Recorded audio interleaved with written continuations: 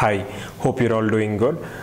Today I'll be discussing about anatomy of pulp cavity, and before going into the topic I would like to start with the quote of Love Halls, who said, "Ability is what you are capable of doing, motivation determines what you do, and attitude determines how well you do it." Right? So now let's move on to today's topic, that is anatomy of pulp cavity. So as you can see here, it's a three-dimensional CT image of pulp cavity of a molar, and you can see how complex the anatomy of pulp cavity is. And even studies have proved that even after completion of root canal treatment, around 30 to 35% of canal surfaces are being left untouched. So that shows how complex a root canal anatomy is, right? Now today let's try to understand a few terms and the basic anatomy of pulp cavity, various canal configurations, and the significance of apical foramen, right? So moving on to today's topic. First, let's start with pulp cavity. So what does pulp cavity mean? So pulp cavity is nothing but a space which is enclosed by dentin all over except at the apical foramen area. So in this image, if I can zoom in, you can observe clearly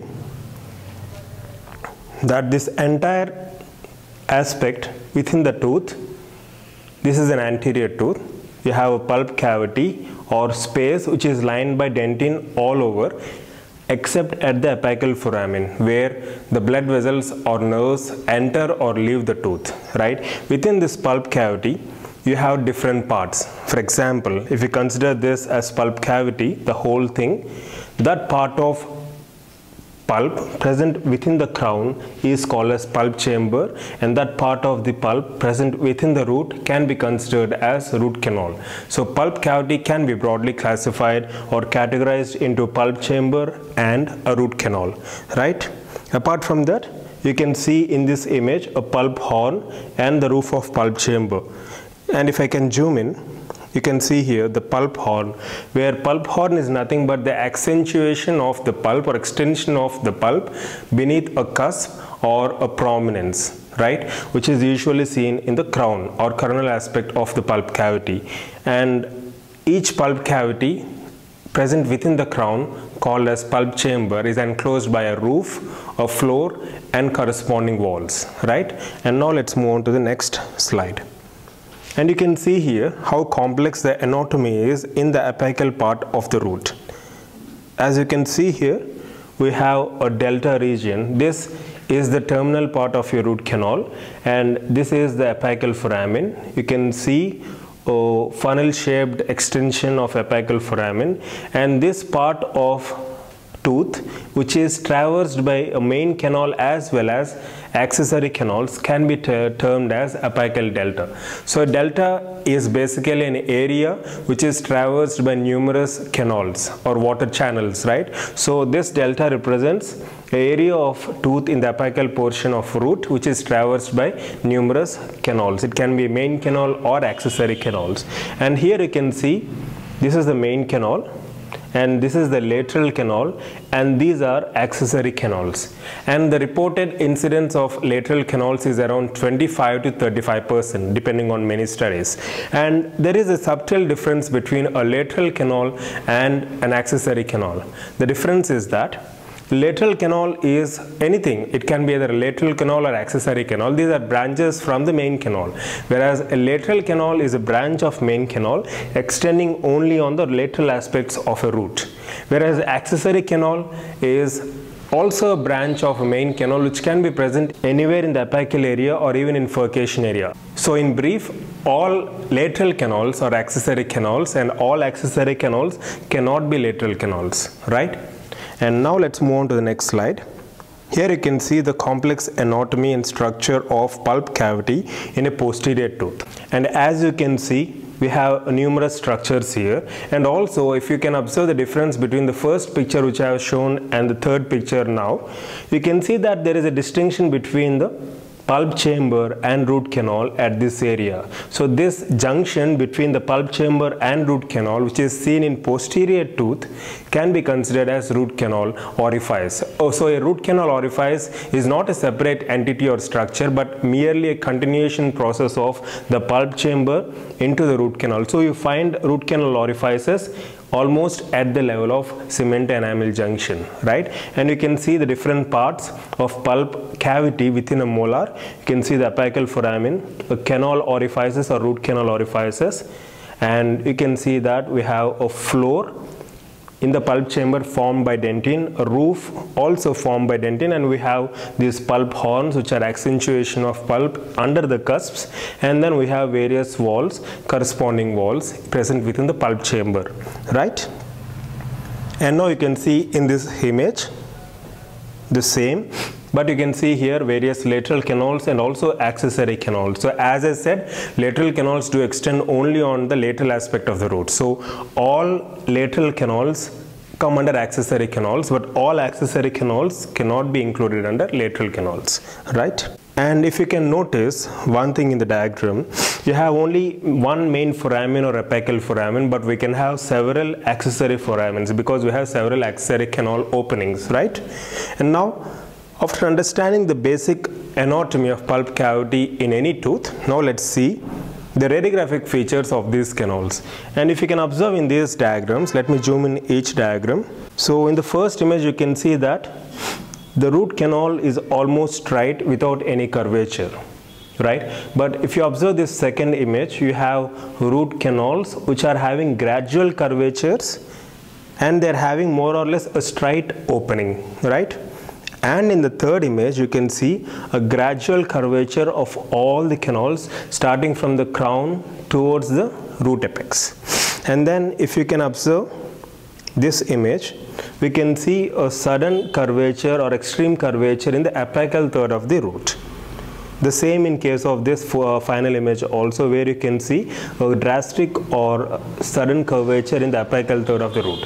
So the success in negotiating these curvatures depends on many factors, and these root canal curvatures can extend from 20 degrees to 30 degrees, and we have numerous methods to calculate this curvature. And the success of negotiating these curved canals depends upon the skill of the operator, which comes the last, but most importantly it depends upon the degree of curvature, the size of the canal, and the ability of the instrument to negotiate the canal, that is the flexibility of the instrument, and finally the skill of the operator. Even a narrow curvature of around 20 degrees or a minimal curvature of 20 degrees will be difficult to negotiate if the canal is narrower.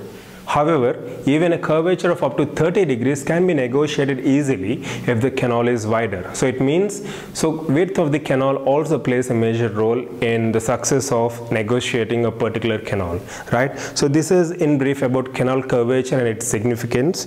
And then, as I have shown you in the first slide, the complex root canal anatomy as visualized in a three-dimensional CT. So it's understood that root canals are not plain conical structures, right?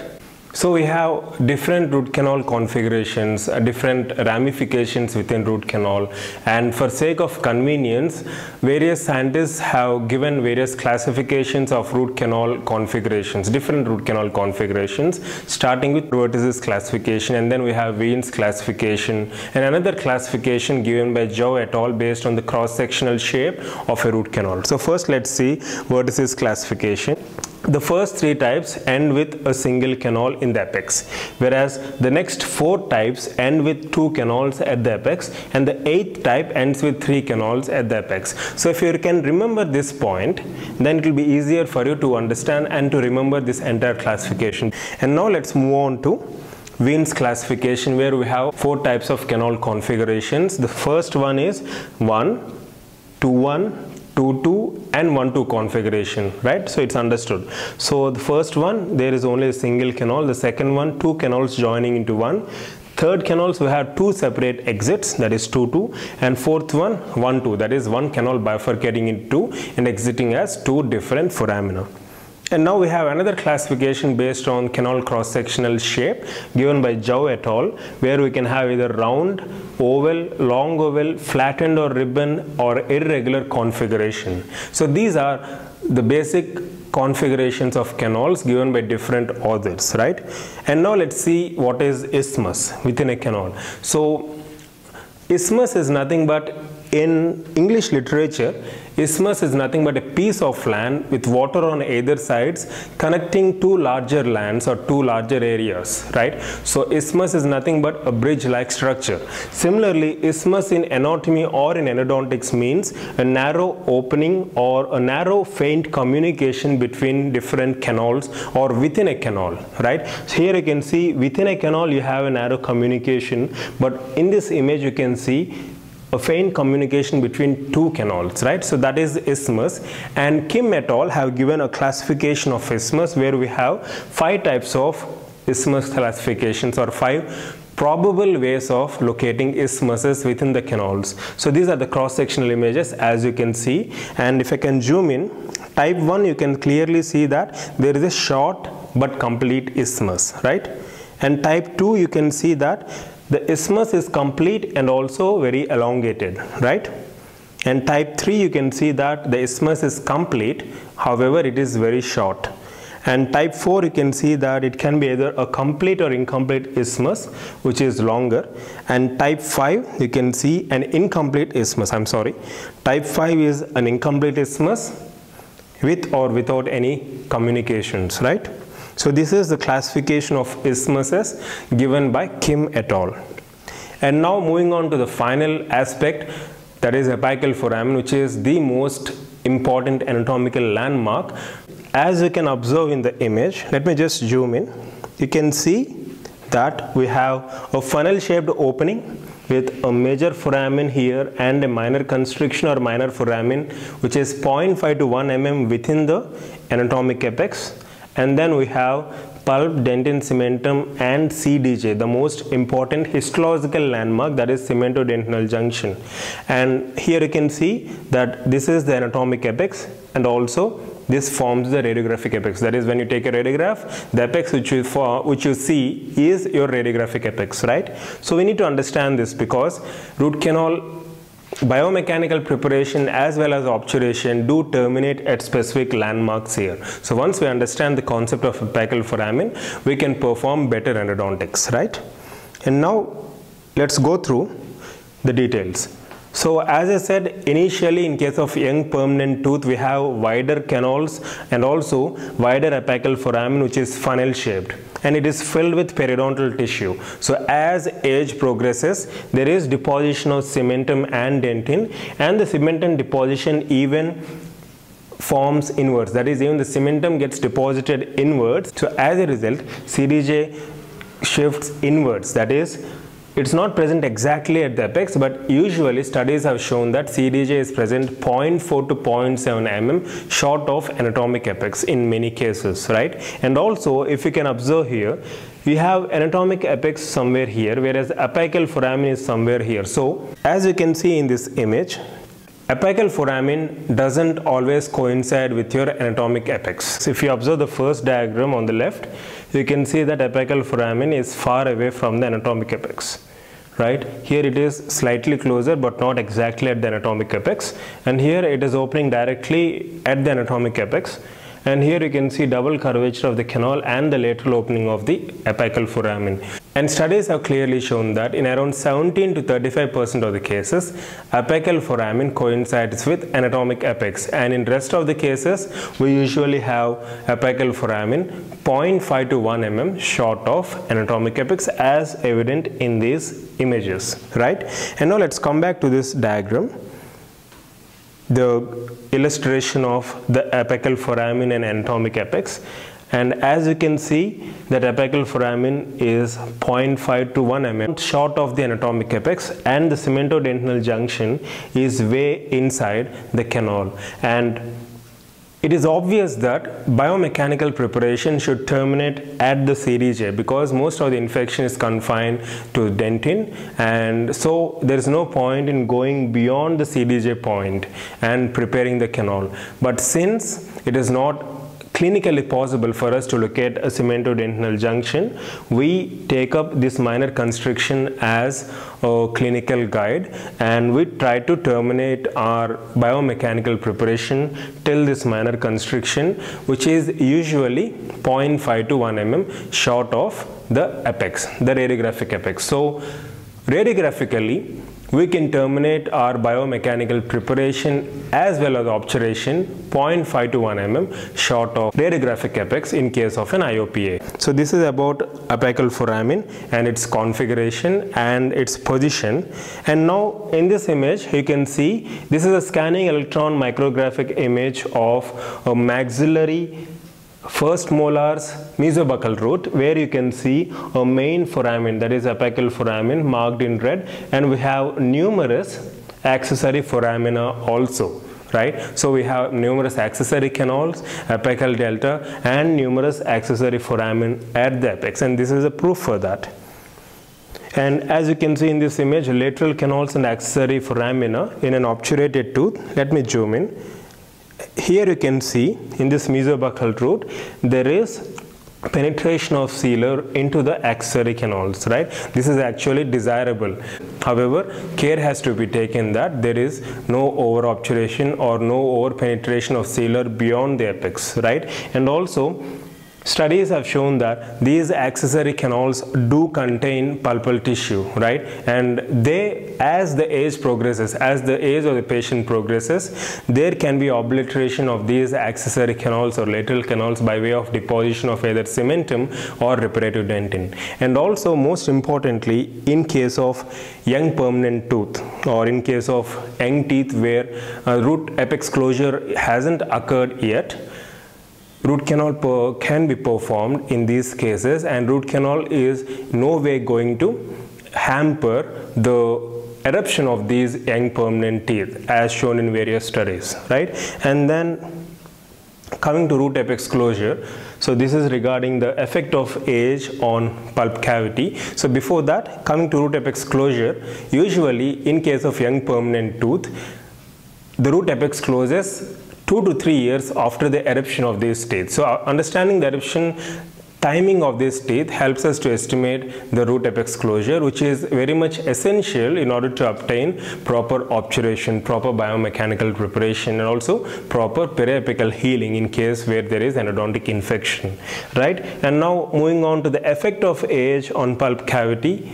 In young patients, usually we have a prominent pulp horns and large pulp chambers, patent dentinal tubules with primary dentin and secondary dentin as well, right? And also you have numerous lateral canals. As I said, the incidence of lateral canals is around 25 to 35% depending on many studies. And as the age progresses, one can clearly understand the fact that there is recession of these pulp horns, there is decrease in height of the pulp chamber because of numerous factors, including formation of tertiary or reparative dentin, and also the dentin which is formed as a result of these Knox stimuli, that is the reparative dentin, is more atubular, more coarse, and also the overall water content or moisture content in the dentin decreases, and most importantly, lateral canals incidence decreases as the age progresses because of deposition of tertiary dentin or even because of cementum formation, calcification,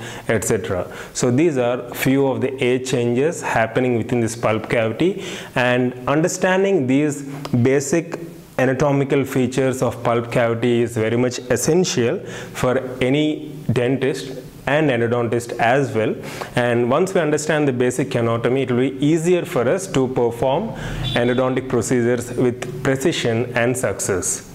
So this is about anatomy of pulp cavity.